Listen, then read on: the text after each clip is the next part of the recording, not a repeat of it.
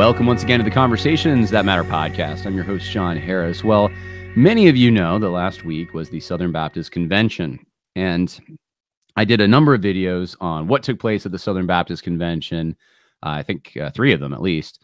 And a lot of the audience, I think, or a good portion, are Southern Baptists or were Southern Baptists. But obviously, the Southern Baptists are not the only denomination out there. They may be the largest Protestant denomination in the United States, but there are areas of this country where they have significantly less influence, and there are other Protestant denominations with a whole lot more influence. And one of the denominations that I know we talked about it last year, and they have their convention around the same time, or I don't think they call it a convention, but their annual meeting, is the CRC, the Christian Reformed Church. And they're very influential, especially in Michigan and the Grand Rapids area, but also in parts of Canada and the Midwest.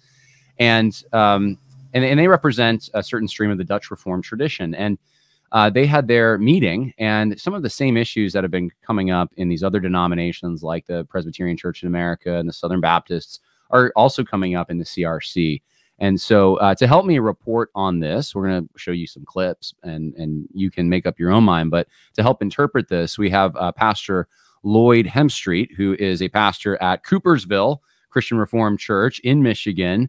He's also, he works with the Abide Project, which is kind of like, for those who don't know, like the Gospel Reformation Network or the Conservative Baptist Network. It's the more conservative group in the CRC, and he has volunteered to help us understand what's going on. So thank you so much for joining us, Pastor Hemstreet. Yeah, well, thank you, John, for inviting me on to have this conversation with you. And I really appreciated your video last year. We still talk about some of the language you used as an outsider. You were able to look into our denomination and see, hey, that's kind of how they speak to one another. Yeah, that's us. So anyway. Yeah, the library voice thing, right? Yes, Yeah, the library voice and NPR voice. You mentioned it as last year. So I just got back from it. We call it Synod, is what it is.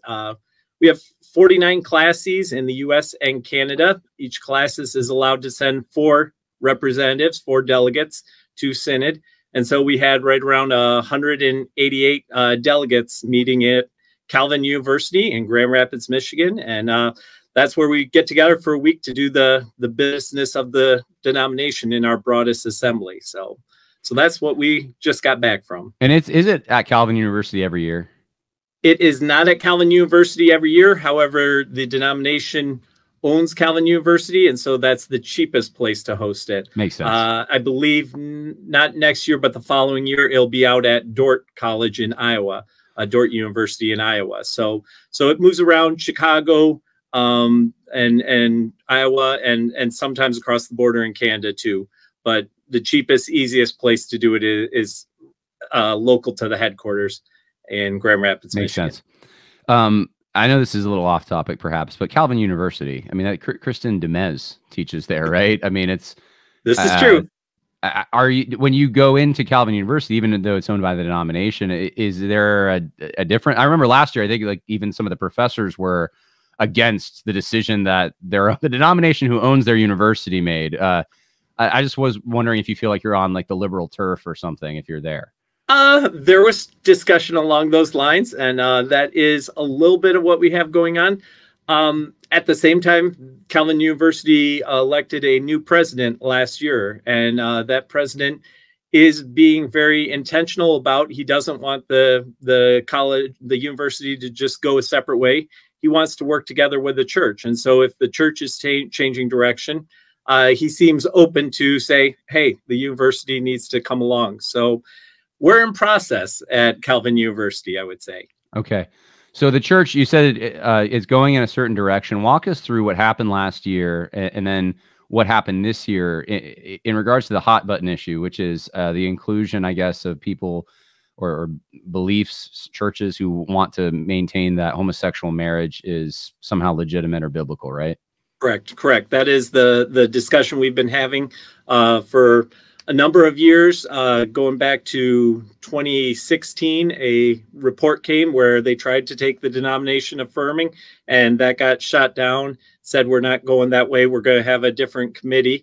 That committee was supposed to report after 5 years in 2021, got delayed because of COVID. So 2022 was the big discussion kind of in our denomination. During that time, there was a church that said, well, let's try this out. And so they went ahead and in 2020 elected an office bearer that was in a same-sex marriage, as it's called. And so we had not only the theoretical, but also the real case going on. And so that was what was discussed at Synod 2022. I was not a delegate to that one. I was just watching on like everyone else. And last year we made decisions and we said, no, this is confessional status. That means that, under Scripture, the confessions are the second highest ranking item in our denomination. And we said that, when the Heidelberg Catechism, question 108, talks about the issues of unchastity, it's saying that any sex outside of marriage between a man and a woman covenanted together for life, that is out of bounds for God's people. And that's not how we're to live. And so that is what we stated. Pornography, polyamory, and homosexual sex, we said, are all included in unchastity. And so it's not an acceptable argument in our denomination. Along with that, last year, they went ahead and addressed that church that said, hey, we're going to try and do this on our own, and said you need to immediately rescind the decision to approve this office bearer, this deacon, and you need to come into line with the denomination. So that is what took place in 2022 in an encapsulated form. So that was because there were, as you say, there was a church that actually had employed someone who was in this homosexual relationship or marriage, I suppose, as they thought of it. And obviously, we wouldn't consider that to be a legitimate marriage, but there was people in the denomination wanting to push it this direction. And so this was kind of like a defensive maneuver to say, hold on, no, we already have stated beliefs on this. This is what they are. And that was supposed to end it, right? That was it. But it didn't end it. You would hope that would end it, but no, it didn't end. The church said they found in our church order, they said, well, we have the right to an appeal. So about 2 weeks later, they said, well, we appeal to Synod next year. And they tried to put off any sort of discipline in that manner. And then there were just numerous churches and classes within our denomination that said, no, Synod got this wrong. And they wrote overtures. That's the process in our denomination. So there are around 22 overtures or so that said something along the lines of, hey, confessional status was out of line last year. We can't go that far, whether it's we lower it to another level where office bearers would have more freedom to disagree, or whether we reverse it and say, no, God blesses same-sex marriage. There was kind of the gamut among what was being written, but that was what Synod this year had the opportunity to respond to. All these 22 overtures coming from classes, some that didn't pass the classes, that was just from an individual church, or some even from individual members. All were on the agenda this year. Is it classy or a class? Is that like a presbytery? It's like a group of churches or a region? Correct. Okay. Correct. Gotcha. Yep. Yeah, about 10 to 30 churches, depending on where it is. And okay. So forth. Well, let's watch a few of these clips together. This is the first one. This was actually on CNN, and you might hear Anderson Cooper's voice at the end of this. Apparently, the gentleman you're about to hear, his son works for CNN. Correct. And so on Father's Day, they decided to give a tribute to his father and his, in their minds, bold stand, I suppose, against the CRC.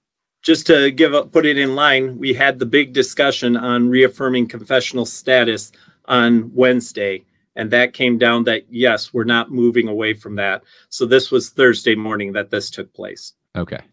On behalf of the pain that was caused to many in the LGBTQ community, including my son, and the message that was sent for so many people that they're not welcome in the CRC, I will be leaving Synod in protest. That is what Ryan is thinking about today, this Father's Day. A father who did something really, really hard to stand up for his son. Happy Father's Day to Ryan's dad. Okay, so this is the CNN spin on it that this was this bold move. So does that mean that this pastor has left the denomination, or was that just kind of like in protest? I'm not going to be part of the meeting anymore. Correct, the latter. It was stepping down as a delegate.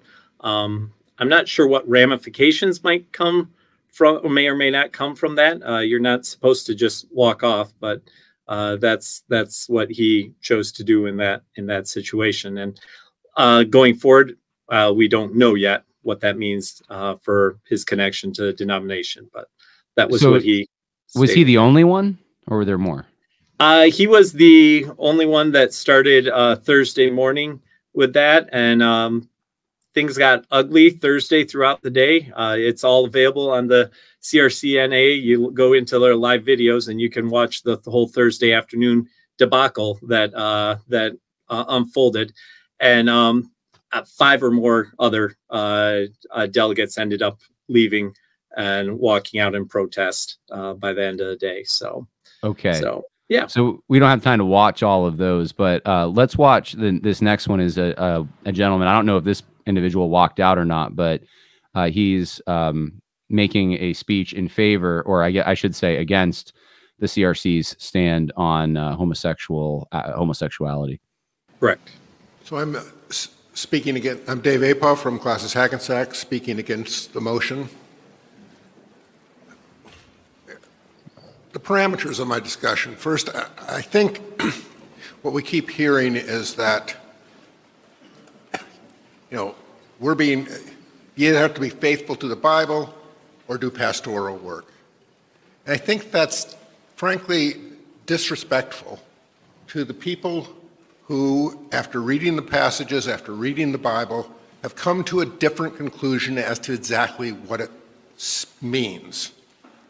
It is true that Synod had made a decision about this, but a good number of people did not believe that the interpretation given by the Synod was correct.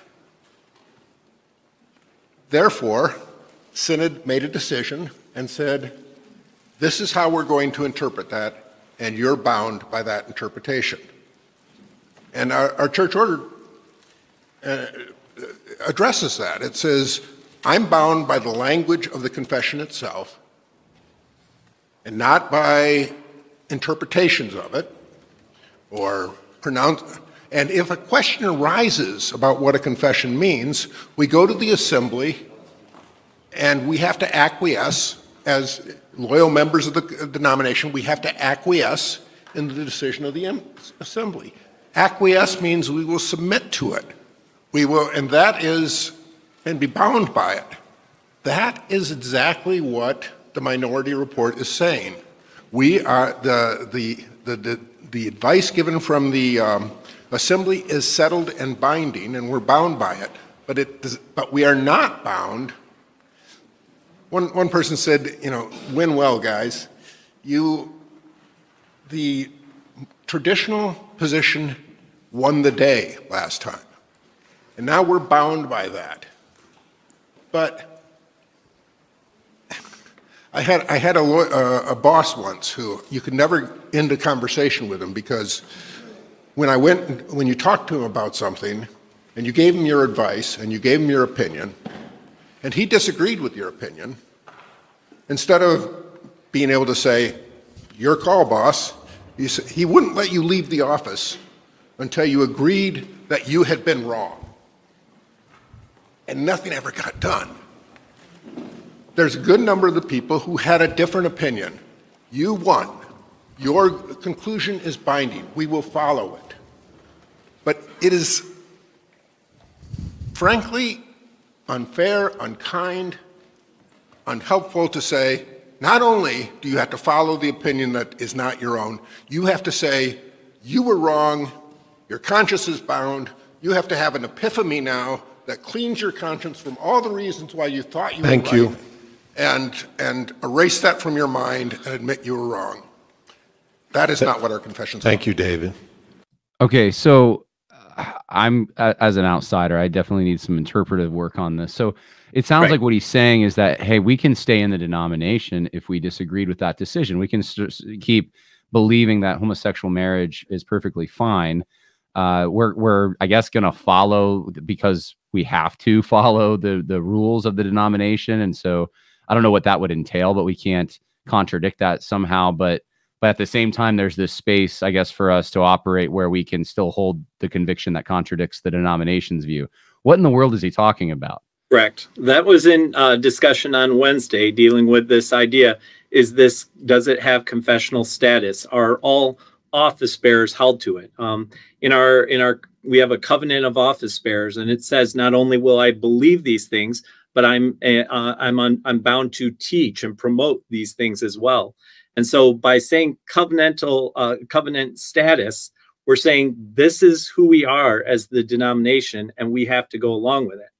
What the other side was arguing for this year, because I think it was the biggest reach they could try and hope to get, was language of settled and binding, which means, well, the denomination said it, so publicly that's what we have to do.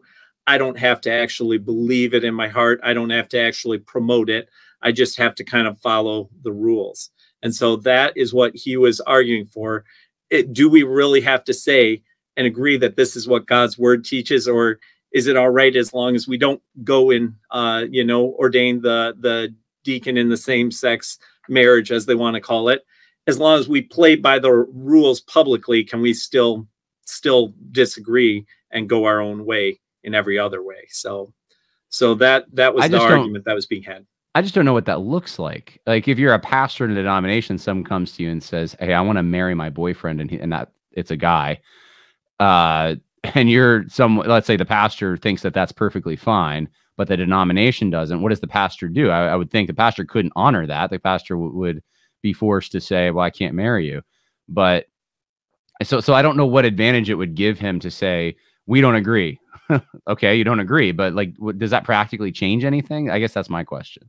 I don't know how much it changes, other than it gives space for continued opposition. Yeah, that he could bless and encourage in your scenario and say, "Oh, that's great, and God's blessing be upon you. I just can't do it publicly until we get things straightened out in the denomination."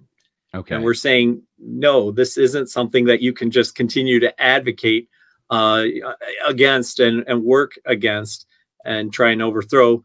This is who we are, and this is where we're going to stand. So you basically have some pastors who don't agree, but they're going to keep it quiet, and they're still in the denomination, and they can operate behind the scenes to try to get things turned around. I think that's what's happened in other places and other denominations. I'm guessing that's the same operation tactic here. Right, kind of, yep. To take the moral high ground and to say, well, you're forcing our consciences or something. I mean, it's... I don't know. It's just, you wouldn't do that on like any other issue, would you? You'd be like, well, there's people here who don't agree that Christ is Lord, or he's God. We think he's just a human, but you wouldn't have that on those issues. But for some reason on this issue, they want to downgrade it to this conscience, I guess, element.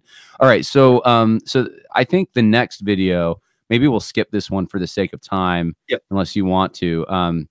See here. It was just a gentleman who was basically making a good point that this will suck all the attention from the denomination where it should be, which is on the gospel and matters of discipleship and so forth. And he says, hey, we keep arguing over this same-sex marriage stuff, and it's not good for the denomination. And he was making a fairly good point. Right. So this is the youth. I guess explain to me what the youth organization is. The CRC has a youth group or something? Well, it's at Synod. A number of years ago, they wanted representation from different voices in the room, and so they set up women advisors until there were enough women delegates, since the Christian Reformed Church ordains women office bearers, and so they had women advisors that they haven't had recently. They have ethnic advisors that, once again, have the opportunity to speak, but they don't have voting privileges. And then they have young adult representatives. And so this guy is one of the young adult representatives. And of course, one of the arguments that we were hearing multiple times from the other side is, the youth will leave the denomination if we don't just bless same-sex marriage the way that the culture is, and that we're driving the kids of the denomination all away. And so when the young people got up, most of them spoke in a very different way. Yeah, and that's fascinating. Let's play the clip and then we'll talk about it. Among my peers, I have this opportunity to speak into some of the biggest decisions today. As a young adult myself, when I read this, I don't know if I can endorse, but I like this overture, or this recommendation, I should say, sorry. I like this for many reasons. And if I could start with a personal anecdote, shouldn't take too long. I personally have endured the church discipline process. It wasn't on similar issues like this. And one of the struggles was feeling trapped and incapable of really changing my life and my beliefs to be redeemed in behavior. What this does, in my opinion, is first of all, it doesn't speak to an immediate sudden change from today. There is time. It's not specified here, although it's been assumed once today decisions happen, and then it starts, there is time, if I'm understanding this correctly, and I think I am. And what this does is it speaks to two things. It speaks to the transformative responsibility of Christ's church as instituted by his Spirit. It speaks to the long suffering of Jesus Christ for the elect. It speaks to the endurance on the cross of the pain that we also go through. And secondly, it speaks to the profound power of the gospel, where it can bring healing anywhere that we can find nowhere else. I believe this recommendation brings hope to those struggling in darkness. This brings hope of life that no longer looks as broken as before. And it's only found in the gospel.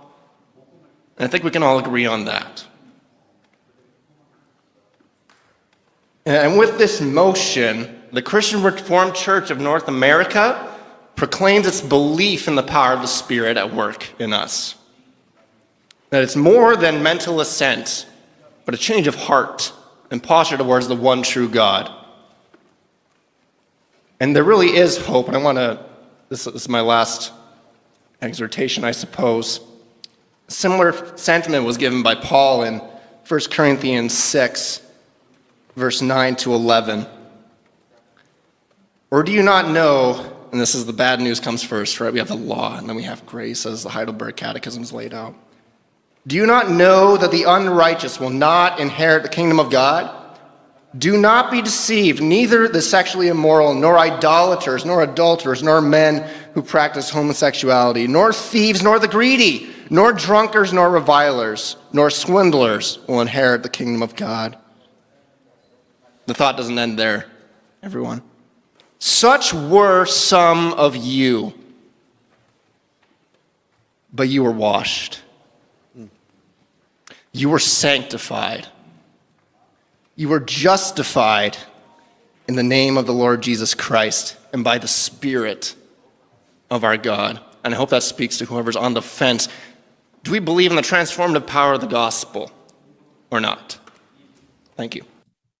All right, so that was a young person representing the young people in the denomination and making the case that to adopt a inclusion or normalization of homosexuality would be a contradiction to the power of the Spirit and the power of Christ, and that was a very powerful. I mean, he seems like he really believes what he's saying. And he's it's just interesting to me. I'm wondering. I think a lot of people are probably wondering, I mean, does he represent the youth in the denomination? Do they all feel that way? I don't know how he became the spokesperson. Yeah, young adult advisors are recommended by a council, one of our 1,000 churches. They found a young man that was willing to go, and so they suggested him, and the denomination did a little vetting and said, sure, he can come and speak into this issue. So that's how he got there. And yeah, what we see, what was being argued at that time was, let's put a pause on implementation. It's confessional status, but let's take 3 years, let's take 5 years, let's give everybody time to just figure it out. And he's like, we don't need time. We need God's Spirit to change and transform our hearts and our lives. And we can follow the process. And, it's not, if nobody was calling for everybody that didn't agree that they had to walk out at the end, even though some chose to do that. But we were trying to put into plan, hey, we're going to go through the steps of discipline. We're going to walk with you, but we're going to call you to grow in Christ and follow in his ways. And that young man was able to give testimony to how God had done that with him on a different issue, and how he's seen that power at work before. And so he has confidence God can do it again. Yeah, very encouraging. There are two more. I don't know if we'll play them all, but there's, maybe you can explain, a gentleman who's representing, I guess he's speaking in Spanish. So correct. Is he from a Spanish-speaking church, or does he represent a Spanish-speaking contingent in the denomination? Yeah, he's from a Spanish-speaking church, and he's part of a rather conservative Spanish-speaking alliance in our denomination. And so our denomination has generally been in decline for the last 25 years or so. But two of the areas that it's growing the fastest is in minority churches and minority church plants.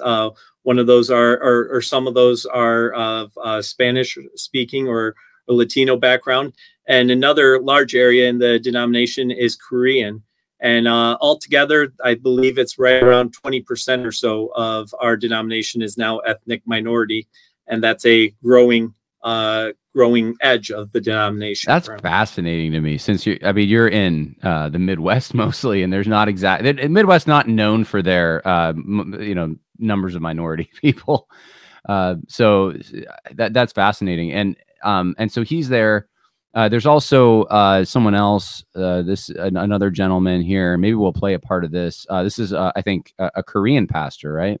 He is a Korean pastor, not delegated. He was serving as an ethnic advisor. Many of the Koreans are still struggle. There's live translation going on for Synod so that they can follow along and vote in accordingly. But he was able to speak in part on behalf of the Korean delegation. Now his speech is a little longer. Let me just go to kind of halfway through it. Let's play a little bit of a clip of it. May not be as pastoral decision as many of us think. We think having a clear teaching of the Bible from the pulpit and from the teachers of the Bible is more pastoral. We hear a lot of vocabularies such as hurt and healing and reconciliation. While those are all biblical words, of course, but many of us see it as the sin and repentance framework. Thank you. Can you give me just one more minute? We are in position that true pastoral care is only possible upon clear understanding of the Bible. And we find it difficult to understand how pastoral care is possible without clear understanding. And lastly, we heard a lot of plea for unity. But any decision deviated from Synod 2022's decision will break the unity of the Korean Church from the CRC. We also heard a lot about the decline of our denomination, which, of course, we lament and we want to see the reverse, but we would rather want to be part of a CRC that is, let me put it this way.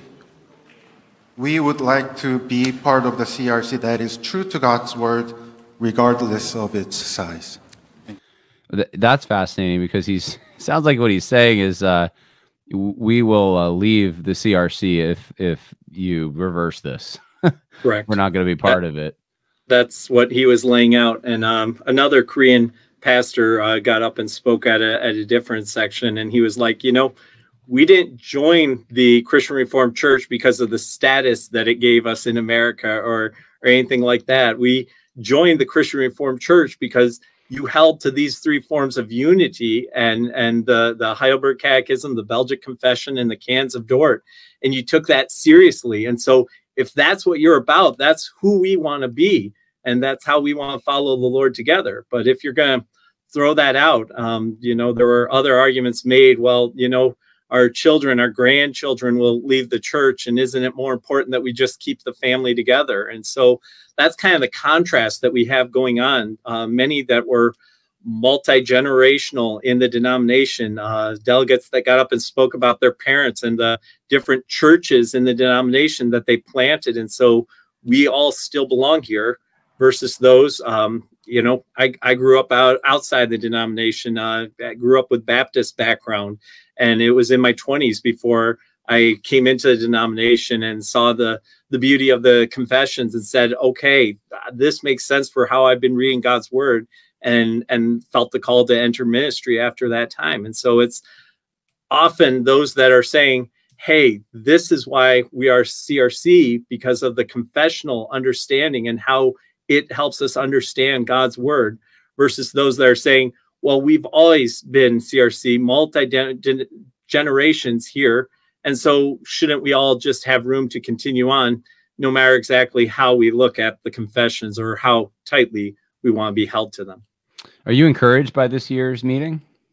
I was. Did not get every single vote that I was hoping for, but you know, 7 out of the 8 or so of the biggest votes, I would say, all went our way. And so while we saw a lot of work and it appeared God was bringing some level of reformation to the denomination last year, it appears it's continuing, but it's not all done yet. And it would have been nice to say, oh, we checked the box off, it's done. Nope, there's still going to be more work to do and more discussions to be had, continuing to synod next year. But it does appear that God is changing the direction that this denomination is heading. And so I'm encouraged by that.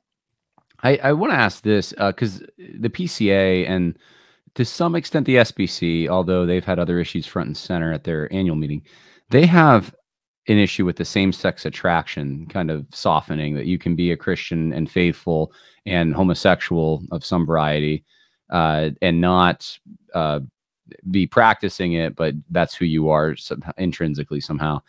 And I think that's probably correctly identified as a stepping stone to actually endorsing the behavior, because I don't know how you maintain that God created you this way and that it's legitimate and fine, but you just can't operate accordingly. That makes no sense. So I guess the question I have is, you're fending off some pretty overt stuff right now. I mean, like, correct. Normalization of same-sex marriage and saying that that's fine. I mean, that's like PCUSA stuff. Like that's, yes. That's so do you, is that sort of revoice theology? Is that in the denomination? Is that accepted? Is that rejected? Is that even being debated? Or it's not being debated because of the level of the debate that we're having. Okay. And so we aren't able to talk about it in that, with that level of precision and nuance, because we're on, you know, like you said, bigger battles. PC USA. And so yeah, there was a 1973 report on human sexuality in the denomination, and it used language that was cutting edge at that time. Of course, the debate has moved on a lot in the last 50 years. Some look to that 1973 report and say, well, this is full endorsement of revoice and desire and so forth. Others say, no, the language isn't going in that direction. But that is a discussion that we had one overture that was trying to deal with it this year, and it got dismissed just like it did last year, because that's not the discussion we're having at this time. And so there was talk that, hey, at some point in time, we're going to have to get into what is desire and how does that play out. But we just aren't able to yet. Gotcha. Okay. Well, I would encourage everyone in the audience, pray for the CRC. You know, thank God that it looks like, at least as far as the direction goes, it's going in a better direction. It's not, certainly not going backwards, right? Right. And so that's really positive. I mean, what do you want people to pray for? what do you have to say to those who maybe aren't in the CRC and what they could pray for? Then those who might be listening who are in the CRC, what should they do? Yeah, no, I would say we covet your ongoing prayers that we would continue to set God's word as the standard by which we live, and that we would be faithful in holding one another accountable to that. That's the vows that we've made as a confessional denomination. And it gets hard when we're talking about, oh man, are we going to kick out my great aunt's church or something like that? That's where it really becomes difficult. How do we follow through with discipline? But at the same time, as we hear in God's word, it's through discipline that he works, and he works even to the restoration, as that young adult advisor was able to give testimony to. And so that we'd be faithful and follow through would be the biggest ongoing prayers for the Christian Reformed Church in North America. Awesome. Yeah. Well, thank you. I appreciate it, Pastor Hemstreet. Thank you for interpreting all of what we just saw, and for just being part of the listener audience there, and reaching out to me, because I wasn't even sure if I was going to cover any of this, but I'm glad I did. So thank you. Well, thank you very much. I appreciate the opportunity to discuss it. All right. God bless. Thanks.